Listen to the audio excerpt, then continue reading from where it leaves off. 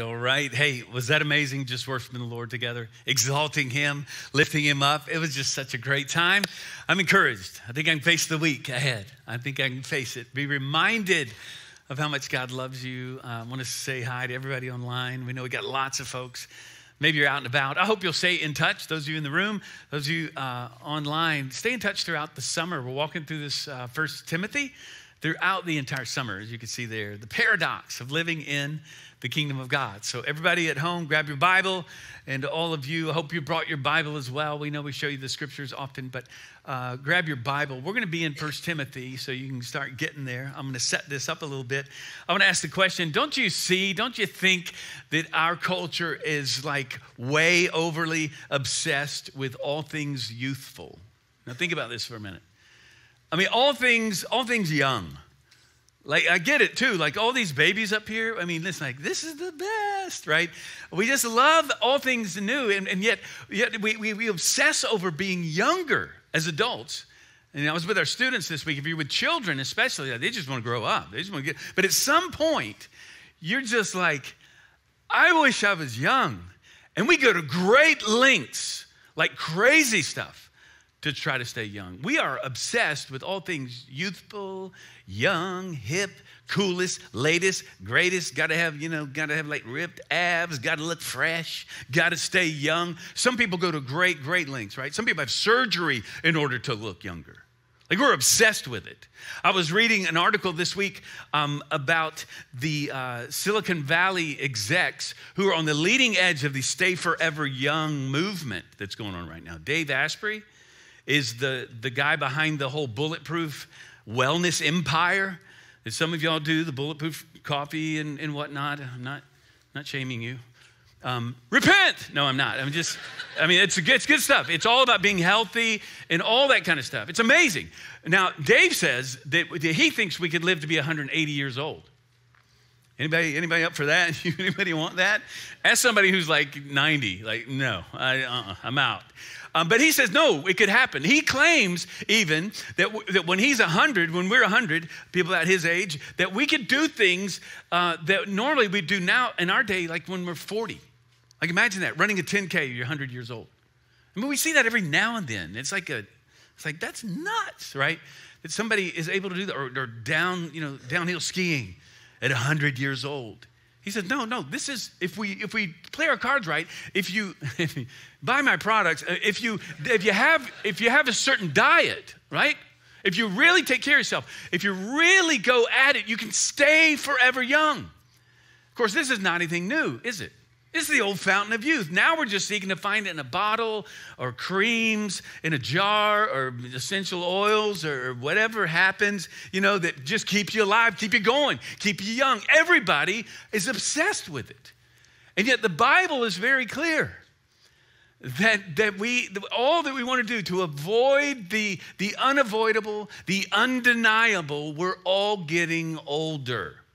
Somebody give me amen. We're just getting older, and how about this? We're all gonna die.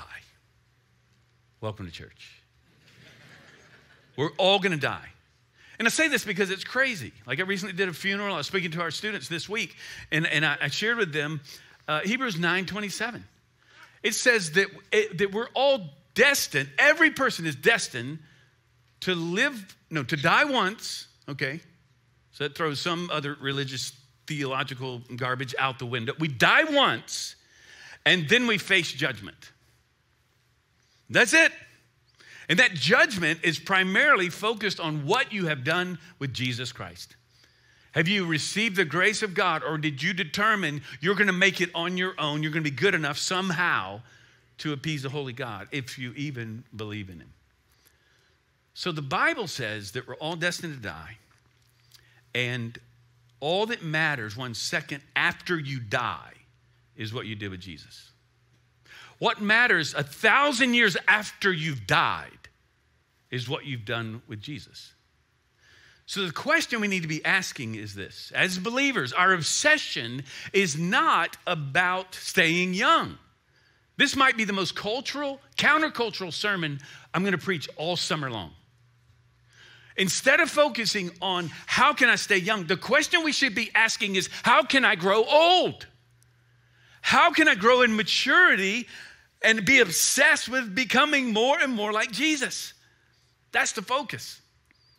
And so as a church family, we focus on those who are, yes, we honor those who are old, those who've been walking with Jesus. And we're going like, not that I want to be like the latest, hippest, coolest teenager we got in our church. I want to be like that person. I want to be like that 90-year-old who's been walking with Jesus all their life, and they look more like Jesus than anybody I know. We want to honor them, right?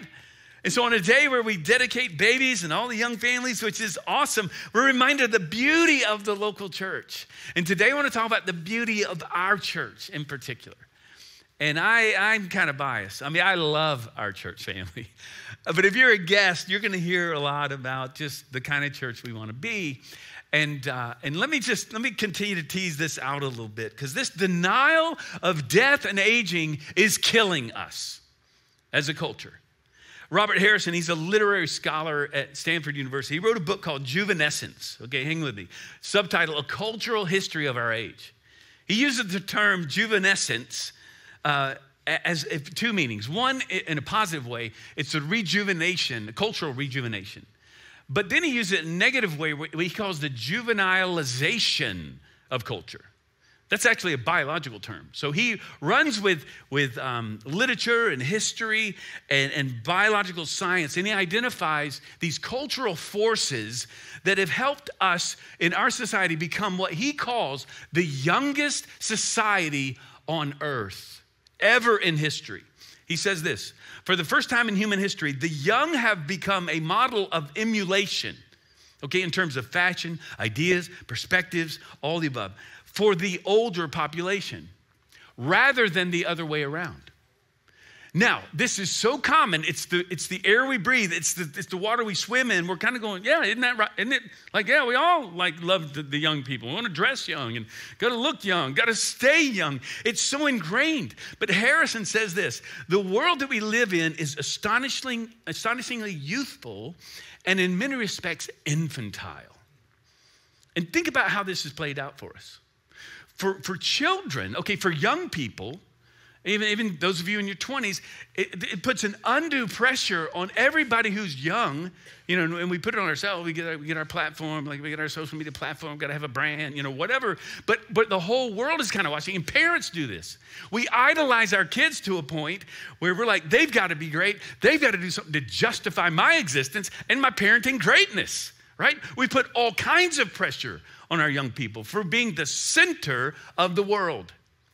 And then on the other side, for those of us who are older, untold pressures of trying to stay young. And I think this especially shames our women simply for growing older, which is a beautiful and wonderful thing. We've got to rethink this, gang. And as a church, we can, and we do. This is the paradox of living in the kingdom. We, in a society that refuses to grow up, we're saying, no. I want to grow up. I am going to be obsessed with the beauty, not of youth. I'm obsessed with the beauty of Jesus and of maturity in him. That's the trajectory of my life. So today I want you to ask the question, how can I grow old well? Ben Rector, who's one of my favorite artists, he wrote a song about 5-6 years ago. And he writes this: please let me make something beautiful. A thing that reminds us there's good in the world. A thing that reminds us there's something worth fighting for. And he says, let it be wonderful. Let it be beautiful. I love that. And that should be the cry of our hearts as Jesus people. Lord, let us make something beautiful here. And could it be that the beauty of the local church is how the world is going to see what it looks like to live like Jesus? I mean, think about it. We don't have a cultural ideal for old age. We don't have a cultural ideal for middle age. And yet, Jesus gives us a picture of what this could look like. German-American psychoanalyst, some of y'all know of Erik Erikson, he said, our civilization does not really honor or harbor a concept of the whole life. And yet here at our church, we do. We often talk about we're a church for the whole family. We see the world differently.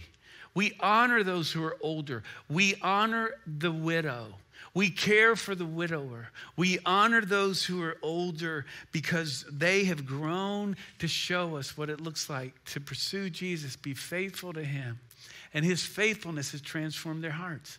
Young people, listen, let us honor those who are older in our lives. We're going to talk about that today. What if the kingdom of God lived out in the church really shows a different kind of beauty that the world is not looking for? And what if God could give us eyes to see? And could it be that we would say together as a church family, Lord, please let us make something beautiful as we pursue you together. So we're going to do that today. 1 Timothy chapter 5, okay?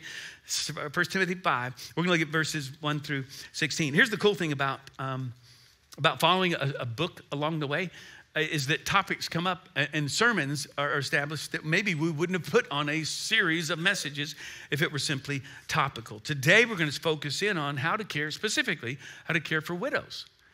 And it's going to apply to all of us here. And by the way, again, before we get there, I've told you chapter 5, to pursue the widow, to care for those who are isolated and alone, to seek after the oppressed, the orphan, those who don't have family, is to be right in the center of what God's all about.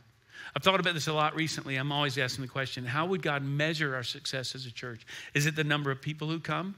And clearly it's about making disciples. Is it the number of, how great our music is? How great, our programs are? I mean, all those things are important. But when we look at Scripture and throughout the Old Testament into the New, God says, I'll tell you what true devotion to me looks like. It's caring for the oppressed. It's caring for the widow. It's longing for and going after the orphan and those who have no families. And it's caring for those who are in prison. It's helping people get back on their feet. It's caring for those who cannot care for themselves or do anything for you. No law of reciprocity. This is grace, isn't it? And he calls it out in the Old Testament and throughout the New Testament. In fact, Psalm 68, verse 4, you can see it on the screen there. It says, Father of the fatherless, protector of widows, is God in his holy habitation. God settles the solitary in a home. He leads out the prisoners to prosperity, but the rebellious dwell in a parched land. This is our God. Caring for the fatherless, bringing us into families, helping us to find our way. He's the one who does this, and this is what our church is all about. Helping formerly incarcerated people get back on their feet. There's an entire book in the Bible that is about widows. Do you know this? About 3 widows. Anybody know what book it is? It's Ruth. Thank you very much. Ruth, Orpah, and Naomi. And it's all about God's love for the orphan. We see it in the New Testament in Acts 6 we looked at recently, where they had a whole ministry centered around caring for widows. We see it throughout. Clearly, Jesus was all about it. We see it in his brother, James, who says, you know what pure and undefiled religion is? Anybody know? You know what pure and uncontaminated religion is? Care for the orphan and for the widow. That's it. And do that, and you will prove that your heart's been transformed. It's not just about a ticket to heaven. This is showing God's love for us by the way we respond. So let's talk about the beauty of the church. I'm going to look at 3 beauties, okay? The beauty of family. We're going to look at the beauty, if you're taking notes, beauty of aging and the beauty of caring. All right, first of all, beauty of family. This is in chapter 5. In verse 1, Paul references 4 different groups in this one verse. Look at this, or 2 verses. Do not rebuke an older man, he says to Timothy, young Timothy, pastor, but encourage him as you would a father. Younger men as brothers, older women as mothers, and younger women as sisters in all purity. Do this all with a pure heart. He says, respect older men. Now, that's not to say, because he says elsewhere, that you don't rebuke them or correct them as a pastor. But instead, he says, hey, honor the elderly. Now, in Ephesus, certainly in Jewish culture, even a woman, a widow, was to be honored. A mom was honored as much as a father. We see this in the culture there in the Roman world. Just because of your age, you were honored. And we don't see as much of that these days. But in this culture, it really was the case. It's why last week we looked and he said, hey, Timothy, don't let anyone look down on you because you're young. See, the great equalizer, the leveler is Jesus Christ in the church, in the family. We all honor each other, mutual submission, mutual admiration, mutual love. But he says, hey, especially lift up the older. And then he says, treat older women like your own mom. In the church, gang, everybody that you see, and even in this room, everyone in this room and in the sanctuary and in the chapel, wherever we go, in our connect groups, in the hallway, out in the commons, after the service, every person you come across is like a brother or a sister. It's why the primary image of the church is family. We're in this together. So we love each other. He says, love younger ones, and as if they're your own. He would keep going. And this is especially poignant for Timothy, who was discipled by his mom and his grandmother. He saw the power of an intergenerational, experience. So we love, we protect, we honor every person, especially the most vulnerable, widows and the youngest among us, the littlest ones. We're to care and to honor and bless them, and many of you can. Many of you should be serving among our youngest ones. You should be serving in our ministries towards widows and others. We'll talk about that a bit today. This is what I love about our church. As a pastor, I get to see this cross-generational, and it is so fun. Just this week, and just to be encouraged. So last Sunday, I was with probably our oldest connect group, honoring one of our leaders. We had a lunch because he was going to have to step down to care for his wife. We're there celebrating. On Monday, the next day, I'm with our students, like for a few days here on campus. We had the gathering, and it was amazing. And I got to hear stories. I got to watch our adults disciple our students in so many ways. I saw Corey Hancock. Some of y'all might know Corey and Mills. Corey is a young accountant. He takes off a few days so that he can be with our younger students, our teenagers, and disciple them. I saw a student get up, take the mic at one of our gatherings, and she was talking about how she's discipling her peers. And Morgan Womack tells me she has like a train of disciples that she's discipling. This gal's in the 9th grade. How are you guys doing with that, by the way? I mean, that's why we make disciples as disciples, right? How are you doing there? I'm inspired by that. Another gal got up, took the mic, and she's talking about how she serves in kids' worship on Sunday mornings. She's encouraging all her friends to join her because it's amazing. This is our church. This is the intergenerational church that we have, but everybody must do their part. What's your part? I was in a meeting last Sunday night, a vision kind of gathering meeting with young leaders mostly, and and a lot of people are like, gosh, feels like 20% are doing like 80% of the work. I mean, we've got so much to do. We need more people to step up. What is your ministry? How are you serving others? And some of you are being called out, even today, to serve those in need. I wonder who it is for you. What will it be? So this is the beauty of the church. The beauty of the church is that we are serving each other and we're united in Jesus. That's what's really cool. To be in a cross-generational church is we prove to the world it's not about my style, my preference, my thing, my age.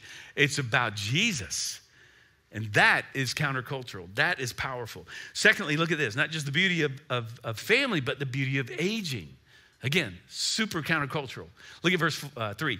Honor widows who are truly widows. Now, immediately you go, wait, truly widow, like she's a widow. Who doesn't know who's a widow, right? She's lost her husband. But this is actually a segment of culture, as we'll see here. And I just want to pause here. I give our church high marks here. But we've got a lot of widows who need care and those who we can reach out to and help. We have a ministry. In fact, it's going on right now. It's Grief Share. There's one online. It's on Zoom. There's another one that's in person. We have a helps ministry. It used to be called Manpower pre-COVID. We're looking to relaunch. We need those who will volunteer to help, to say, hey, I could periodically go and help widows who have issues at home or in their place. So I could just fix a leaky faucet or something. I could go help, do something just to be there to care for these widows. And you could reach out to my office. You can reach out to Rodney Shell. Keith Beasley, our chair of deacons, we want to help you get plugged in to serve, especially those who are most vulnerable. So again, this is a segment of culture, and because in the first century, think about this, you'd get a dowry in marriage. A woman would receive financial help when she got married. And so then if she was not married then, right, widowed, she is at a financial disadvantage, big time. So more than in our day today, they didn't have 401ks, they didn't have retirement accounts, they didn't have Social Security. They had none of that. So what does he mean by truly widows? He explains, verse 4. But if a widow has children and grandchildren, let them first learn to show godliness to their own household and to make some return to their parents, for this is pleasing in the sight of God. So don't miss this. Family is the first and primary source of help for the widow. And this is true for all of our families. When there's a need in the family steps up first. I want to ask you, how are you doing there? I'm looking at faces, people I know. Many of you are caring for older parents. And some of you are just in this season where it is like a lot for you right now. And I just want to encourage you in that you are being the very hands and feet of God. He says you care for them. And friends, you will never regret caring for an older parent or a grandparent. Let me ask you, some of you young people, are you reaching out to your grandparents just to love them? Just let them know how much they mean to you. Reach out to them. We can love each other. That's what he's saying here. If they have family first. And look at what else he says. Why do we do it? We do it out of love, but you repay them. For what? Bringing you life, right? Brought you into the world. Are you kidding me? He says there's a payment that's coming back for return, he says. And so many of you are caring for parents and you're doing a great job. Here's the thing. Isaiah 46 verse 4, it says, even to your old age, in your gray hair, I will care for you. I will be with you. I will rescue you, he says. And he does this primarily through other family members. How are you doing with that? Are you caring for others who are in your family? As caregivers, you're reflecting the very heart of God. Then he moves into a section that's a little bit surprising, actually, where he then talks about, hey, let's qualify this. Let's vet this out. And you're like, don't you just help everybody and all the widows? I mean, if they're widows, good grief. Let's help them, right? And clearly, there is that going on. But I've got to tell you this. We're making decisions like this all the time. Here's a principle applied. We're going to see in Scripture. I'm making decisions all the time. Our team is making decisions. Our missions team is making decisions all the time about where do we send our money? What's legitimate? Where's the legitimate source or need? How do you prioritize these things? I get asked, you might imagine, in our church, requests come to my office all the time. Like this week, there will be a ministry, a pastor, somebody. Now they're dropping into my DMs, right? It's like some guy in Africa. Hey, I understand. See your stuff. This is amazing. You got money? And what do you do with that, right? I had a guy in my former church who showed up after church. He was talking away, dropping names, talking about all these pastor friends I had in the city. And he talking all about what's going on. He was in Scripture and all this kind of stuff. Had a little tie on. He's all about it. And I don't know why he had a tie on, but why I said that. He was dressed up. I'm saying he was playing the part, is what I'm saying. He was like, I'm at church. And then I find out, then he enters into this thing about how he's in financial help, needs help, financial need. And he's sharing a story and he's down his luck. And but he's naming all these pastors. I was a little skeptical. Called a friend of mine, contacted another pastor. We started to realize this guy's going from church to church, every church. He's going to all the churches and he's seeking money. This guy, we find out, he's like from Oklahoma City or somewhere, if you know him. And he comes down and he's going from town to town, like city to city, taking advantage of God's people and the expected generosity among people in the church.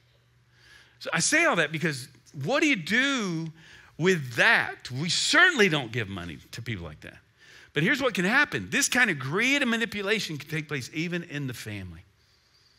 I see it in, when we have, unfortunately, every now and then, funerals and whatnot, there's this discord. Friends, life is too short. But what do you do? When do you stand back, especially when money's involved? Well, Paul gives us some help. He says, provision first to the family, okay? In verse 4, verse 8, verse 16, we see this. And then he challenges widows. This is what's interesting. Look at verse 5. She who is truly a widow, left alone, has set her hope on God and continues in supplication and prayers night and day. But she who is self-indulgent is dead even while she lives. Whoa. I'm like, bro, you're talking to widows? Really? Yep. You can waste your life as a widow, as an older person. He's saying that this is evidence, this kind of life, evidenced by a life of ongoing prayer. I see this all the time in our church. You wouldn't be surprised. The greatest prayer warriors among us are our widows.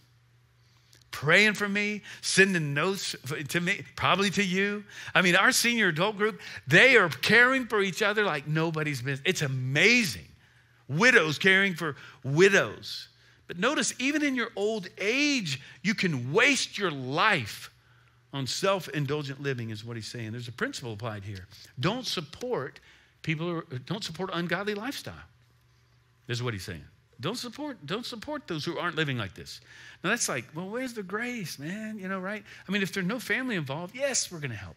We're going to extend grace and we're going to call people to action and to love Jesus. But let me ask you, who in your life can you care for like this? Who is in your life? Every one of us has somebody in our lives. How can you be a part of this? Look at verse 7. Command these things. I mean, this is he's telling young Timothy, command these people to do this so that they may be without reproach. But if anyone does not provide for his own relatives, and especially for members of his own household, he has denied the faith, okay? You've denied, even like you pretend to live for Jesus, because this is at the heart of God to do this. You've denied the faith, which is the whole Christian doctrine and experience we've talked about, just turning away from it altogether, and you're worse than an unbeliever. He's saying unbelievers take care of their family. And if you don't, you're worse than an unbeliever. And so I just challenge some of us. If you're not caring for people in your own family, this is the application. But we seek to honor the aged. We seek to honor the elderly, and especially the widow and the widower. I read this from Oswald Chambers this week, one of my heroes. He writes this. Listen to this. Am I getting nobler, better, more helpful, more humble as I get older? Am I exhibiting the life that a person would take knowledge of as having been with Jesus? Or am I getting more self-assertive, more deliberately determined to have my own way? Listen, you can get older, you can get better, you can get bitter. I've seen it go both ways. You can grow more and more like Jesus and become this holy saint as a widow or widower, or just an elderly single person off someday, or you can grow bitter, cold, and more angry and self-focused. And it's happening in your life right now. Show me your habits today, I'll tell you who you're becoming tomorrow. I can tell you what trajectory you're on. Are you in his word? Are you committed to his church? Are you serving other people? Are you growing in prayer? And then Chambers asks, he adds this. It is a great thing to tell yourself the truth. What is true about you? Are you truly exhibiting the way of Jesus in the way that you live? Are you really doing it? So there's the beauty of family. There's the beauty of aging. And then there's the beauty of caring. We'll close here. And this is verse 9. Let a widow be enrolled. This is interesting. There's a list. If she is not less than 60 years old. Now, this is really interesting as well, to actually name an age. Having been the wife of one husband and having a reputation for good works, if she has brought up children, has shown hospitality, has washed the feet of the saints, has cared for the afflicted, and has devoted herself to every good work. Now, that's quite a list. I'm reading that, I'm going, wow, I don't know if I've done that, you know? Like who can actually live up to this? He's saying, let her prove that she has been faithful to the Lord. She's lived for him. She's been faithful to a former husband. She's not like getting married, then another one, then another one. Instead, she's been faithful. So we see here, there's the family test. Does she have family? There's a financial test, okay, is there really need? And then now he says there's a faithfulness test. Has she been faithful? Look at verse 11. but refuse to enroll younger widows. Wait, what? For when their passions draw them away from Christ, they desire to marry and so incur the condemnation for having abandoned their former faith. Now he's saying, because he says this other places, he's not saying widows can't remarry. And we have some young, I know we have young even widows, maybe young single women or men in our church. And if you're one who is with that constant pressure of seeking to be a single parent, honoring the Lord, we honor you. We praise God for you, and we are here for you as family. But he's addressing two things. One is she's going to stay a widow. Like if you're not a widow, then you got help. But the other he's saying is, don't let your need or desire to be cared for have you enter into an ungodly relationship. This is good for every single adult. Every young person, every person not married. Don't go after someone simply because I want to prove that I'm marriage worthy or because I don't want to be alone. He says, no. That's going to cause you to go away from the faith. Pursue the Lord. He will care for you and he'll make those things happen if that's part of his will. Look at verse 13. Besides that, they learn to be idlers, going about from house to house. He's calling these widows out. Not only idlers, but also gossips, busybodies. Saying what they shouldn't say. And they didn't even have telephones back then, right? He's like, did you hear? this is it. Like, there's the proverbial, right? Gossip, older woman talking about everything. Some of you are going, that's why I don't share with my grandmother what's happening, because you're going to tell the whole family. But he says, don't do that. Because if you're not focused on others in prayer and seeking to help others, you're just talking about everybody else's life, right? This is the proverbial prayer request. Gossip is what it is. Did you hear that they're having trouble in their marriage? I saw it on the prayer list. They put, and we're not putting that on our prayer list, but you know what happened? Pray is what he says. Be praying for them. Don't be a busybody. Don't be a gossip. This is good for all of us. But then he says this, so I would have younger widows marry, bear children, manage their households, and give the adversary no occasion for slander. What he's saying here, I think, in a word, and I say this all the time to our widows, did a recent, funeral where I'm always saying to the widow, God is not finished with you yet. He's not done with you. And for all of us who've gone through loss and we've experienced, death within our families, maybe you're divorced, maybe you're going through a really hard season, maybe you feel alone. God is not done with you. He's not finished with you. Look at verse 15. He says this, for some have already strayed after Satan.